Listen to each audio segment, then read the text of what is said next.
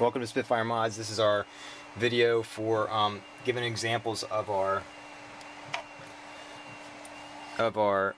K-probe system. This is a temperature probe system which, when connected to your test table, is good for a secondary monitor or a backup monitor for your table.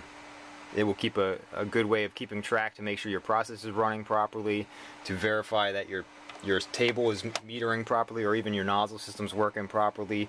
It can also be mounted inside the back of the units to monitor the temperature range of the unit after you've done your job, to make sure that your compound and your heat sinks are mounted properly.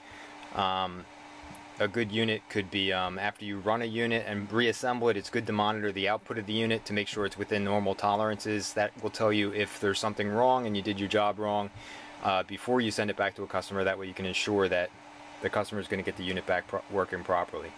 So it's this is our single unit K-probe system.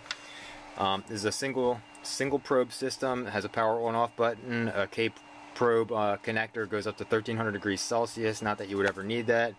Runs on a standard 9-volt battery, and lasts a long time. I leave them on all the time, and the batteries don't go dead. So obviously, with just the LCD display, it's a very low power unit. Lasts a very long time. A very good overall value. Very handy for backing up your system. Just like now, the timer went off and it shut off early. So it's a very good system to keep an eye on your system, make sure the temperature's running good. And we sell that unit with two probes, a 2-probe unit where you can actually monitor 2 different ranges, which is even a better idea. Sometimes, depending on what you're monitoring, you can actually monitor above and below the board.